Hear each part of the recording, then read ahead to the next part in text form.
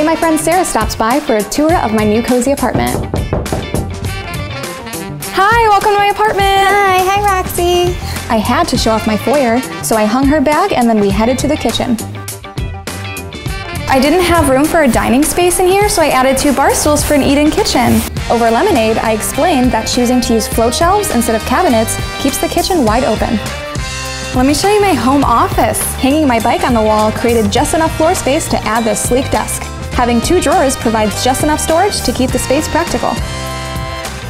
Oh my god, I'm obsessed with that. Isn't it the perfect size? Believe it or not, I actually hide my printer in here. I was gonna show her my bathroom, but you know, small bathrooms. As we entered the main living area, Sarah commented on how much she liked all of the architectural details. Oh, I love that detailed mantle. These are some items I was able to pick up at my local salvage yard. Another challenge of small space living is creating a cozy seating area to house enough guests. Using smaller scale pieces and multifunctional furniture items, such as this ottoman, you can provide seating for all of your friends. And while we're talking about multifunctional furniture, check out this bar cart that doubles as a coffee table. Sarah really appreciated how the daybed worked in the room, but wondered how I got it up 7 flights of stairs.